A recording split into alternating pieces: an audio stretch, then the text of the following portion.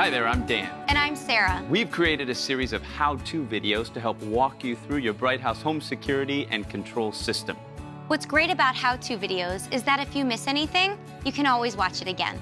We'd also like to just take a minute and give you a quick overview of some terms you'll hear throughout these videos. We'll start with your secret word or secret password. This is your special code word that you give to the emergency response center when they call in the event that you have an alarm. You'll hear a lot about rules. A rule is what you create when you program your system to trigger an action. You tell it to do something specific, such as turn on a light every day at a certain time. The rule is triggering the action of turning on the light. An event, on the other hand, is when something has happened to trigger the system. For example, if a door has been opened, that would be an event.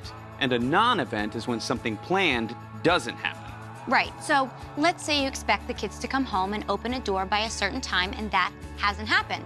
That would be a non-event. Right, so an action is similar to an event, except you are requesting something take place as a result of an event. Say, when that door opens, the action is to send you a text.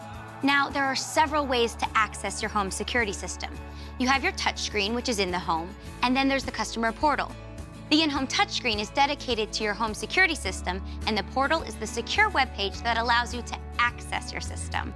For more information about your home security system, you can always visit brighthouse.com/homesecurity.